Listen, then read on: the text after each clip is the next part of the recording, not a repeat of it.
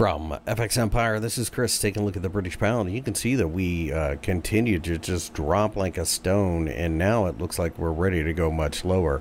118 will be targeted, followed by 116, and I think it may be rather quickly. We're getting more of this waterfall activity. Keep in mind the Federal Reserve continues to be very tight with its monetary policy, and while there's obviously issues in the United States, the reality is the U.S. economy is outperforming the British economy, and you're seeing that play out right here.